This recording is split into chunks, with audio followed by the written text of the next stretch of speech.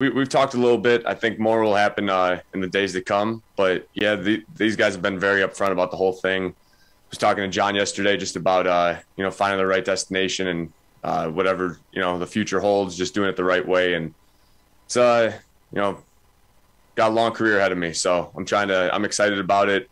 I'm excited about the opportunities to come. I just want to go to a place where where they want to win. I mean, that's really what I'm in this game for. I'm here to play football, here to win football games, and as long as I got that and good people around me, I think the rest will take care of itself.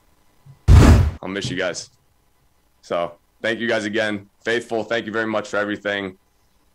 It's been crazy, man. Just all the comebacks at Levi's, comebacks on the road, ups and downs. It's been a hell of a ride, guys. I love you guys. So see ya.